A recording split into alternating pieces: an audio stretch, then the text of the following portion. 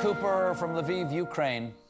Last night you said it's necessary to be a witness to what's going on in Ukraine. So much of it is disturbing and traumatic, but of course that's the story that's happening. That's the truth.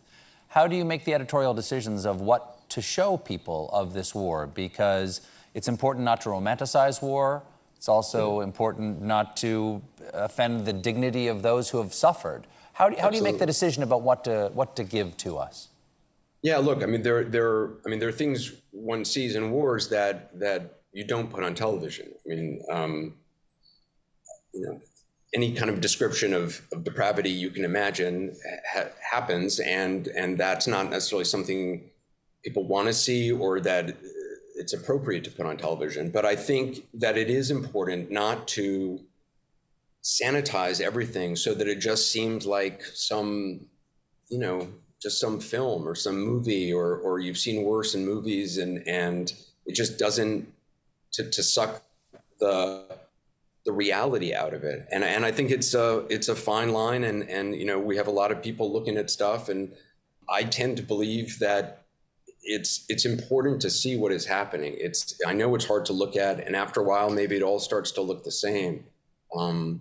There are people, good, decent people, who were just living their lives and have had their lives completely ripped apart. The people who are fleeing, they're now refugees, but they're not refugees. They're people just like you and I, and some of them are from Africa, and some of them are from India, and some of them are from Ukraine, and they're fleeing, and their lives are completely destroyed and uprooted, and their families divided. And I think it's important to see all that and to feel what it is like to imagine yourself in their shoes, to have empathy and walk in their shoes. And for that, I think you have to see some of what is going on, and you have to hear, you have to hear it, and you have to see it. And it's hard sometimes to look at it, but to look away, to me, it's just not an option. I just believe that I've seen a lot of places where people just disappear, where their bodies literally disintegrate into the sand or into the earth,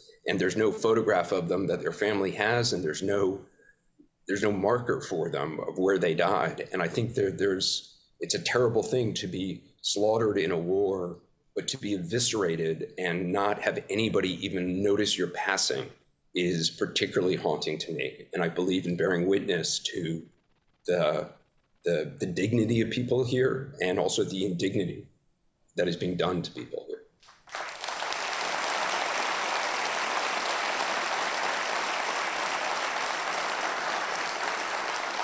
What should the world be paying attention to in the weeks ahead? Is there a possibility of negotiations? Is it these evacuation corridors? What is the story you've got your eye out for? Yeah, look, I mean, there have been 3 meetings now between Ukrainian officials and Russian officials in Belarus. Not much has come out of it. I think, I've talked to Ukrainian officials who say, look, they won't say they trust the people that they're talking to. Vladimir Putin is the one who ends up making the decisions. They believe that there may be some places that they can come to some sort of agreement on, but that hasn't happened yet in 3 meetings. And this talk of humanitarian corridors, I mean, it is a long way from actually happening. The few times it's been set up for a very limited window in very limited places, it has not lasted long. Ukrainian officials end up blaming the Russians for violating it. Russians then say, oh no, it was Ukrainian military who did. So that has not really worked. Russia is now saying, oh, you can have a humanitarian corridor to go into Belarus and Russia, but there's very few Ukrainians who are really wanting to flee into Russia or flee into Belarus, when it's Russia which is attacking Ukraine and attacking it also from Belarus. So there's got to be some sort of intermediary, like the International Committee of the Red Cross, which does this kind of thing. And there's got to be the will on both sides to create humanitarian corridors, to get people out and to get supplies in, because soon, cities are going to start running out of food and running out of medicine. And, this is the Russian campaign. The surgical strike that they were probably hoping for didn't happen. And now it seems like they are going to have maximum damage to break the will of the Ukrainian people. And whether or not that will happen, I don't know. But I do believe that, yeah, I mean, nobody can say what will happen. But I certainly think the example that Ukrainians have shown thus far of the willingness to stand up and fight and resist, it is just extraordinary to witness, and it's a privilege and kind of an honor to be here and be able to, when people, it really moves me when people say goodbye to you. The official greeting among soldiers and now even among civilians is, glory to Ukraine, and then the answer to that is glory to the heroes. And I think there's something so moving in that.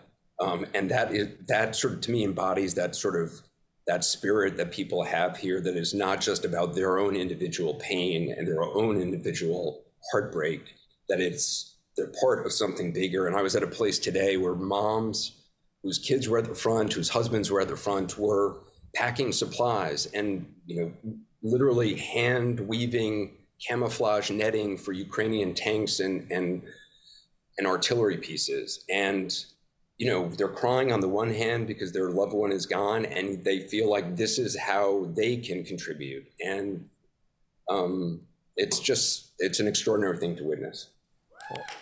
Anderson, thank you for being with us. And thank you for the reporting you're doing, and of course, all your colleagues on the front for showing us the barbarism of this invasion and the dignity of the Ukrainians' courageous response. Anderson Cooper reporting from Ukraine, everybody. Thanks, We'll be right back with Sutton Foster.